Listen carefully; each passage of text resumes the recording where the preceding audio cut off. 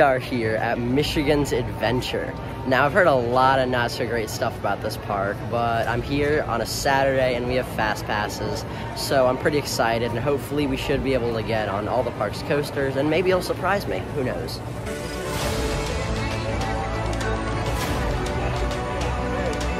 Hold on, guys, enjoy your ride. You're on Wolverine Wildcat.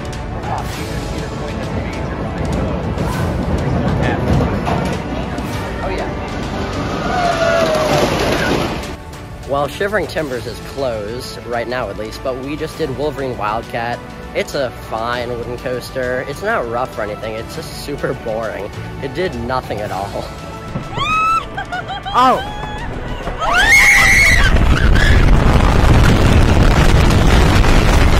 Ow! Ow! Oh! Oh!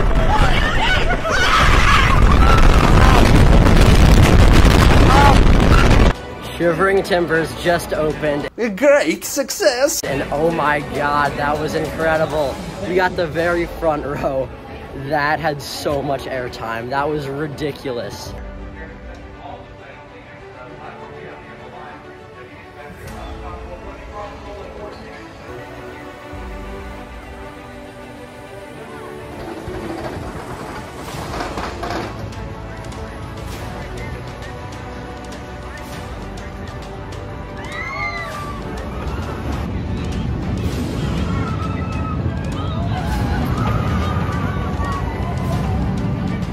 We just did Corkscrew, and for an old Arrow, that was actually really smooth. It didn't do too much, but that was like surprisingly smooth. Wow. After that, we went and rode Mad Mouse, the park's aerodynamics wild mouse coaster that opened in 1999. This was my first ever wild mouse that would be built by Aerodynamics, and let me say, it is 100% the best wild mouse I've ever ridden. It was very lightly braked, so you flew through that layout. All of the turns gave really good laterals, and the final drops at the end actually gave some solid airtime, and it was still a super smooth, and the seats were very comfortable, making it a really solid ride. It's a really good family coaster, and it still holds up as a thrill coaster, and it is actually one of my favorites in the park. And after that, we decided to go pick up some credits by heading over to the park's kiddie area. We started off on Zach's Zoomer, which luckily did have a line for the fast lane, so I got on immediately. And this was one of my more weird roller coaster experiences.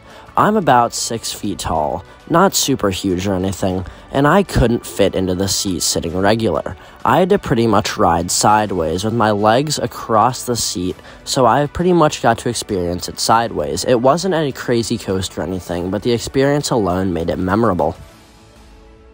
And then we went and checked out the park's newest area, Camp Snoopy, which was new for 2021, and even though I know that I'm not this area's target demographic, I actually thought it was pretty awesome. It had really good landscaping, and the rides it did have were all modern and flashy, even though there weren't as many as I would have thought. There are maybe 5 or 6 good kiddie rides, and the area as a whole looks really nice. Admittedly, I was only there so I could get the Woodstock Express kiddie coaster credit, which was not a terrible ride, but at the end of the day, it's just a kiddie coaster. Great for those younger kids. And this was definitely one of the nicer areas of Michigan's Adventure.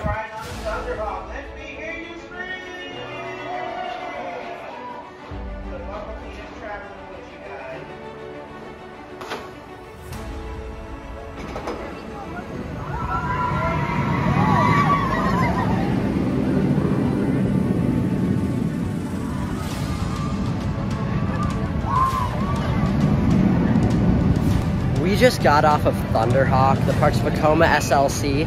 I'm not one to usually hate on a coaster, but that was pretty terrible. Oh my god, it was so rough. That's gonna wrap up our day here at Michigan's Adventure. You can see our ride count on the day right here, and I actually thought this was a fairly underrated park. It's nothing spectacular, but it definitely isn't bad, and Shivering Timbers alone is a great reason to come up to this park, even though it's very much out of the way. Even though I didn't end up vlogging that much, I ended up thinking that Michigan's Adventure was actually fairly underrated.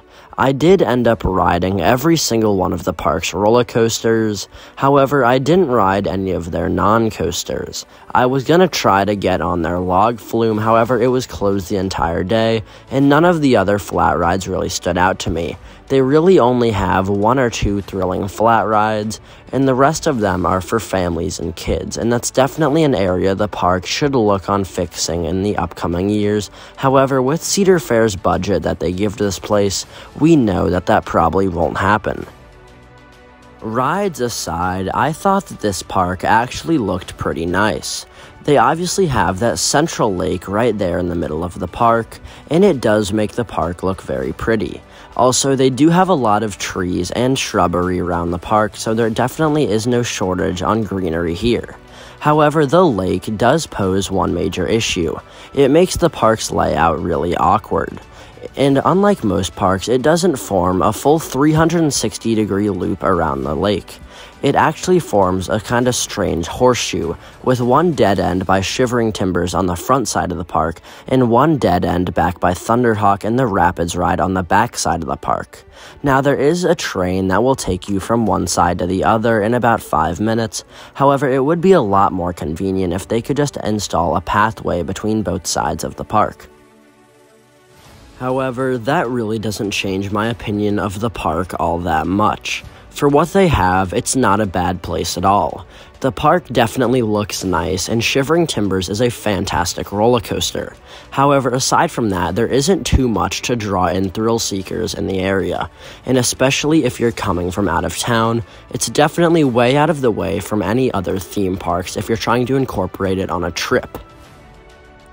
Nonetheless, this is still a really good park for families and kids, and at the end of the day, it is not a bad amusement park, and I still really enjoyed my visit to Michigan's Adventure.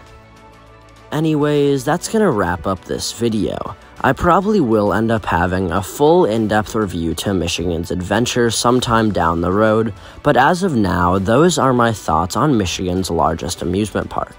If you've been here, let me know your thoughts on the place down in the comments below, and if you enjoyed this video, be sure to leave it a like rating. Also, if you're new here, be sure to subscribe for content just like this coming your way on Hang Time Thrills every single week.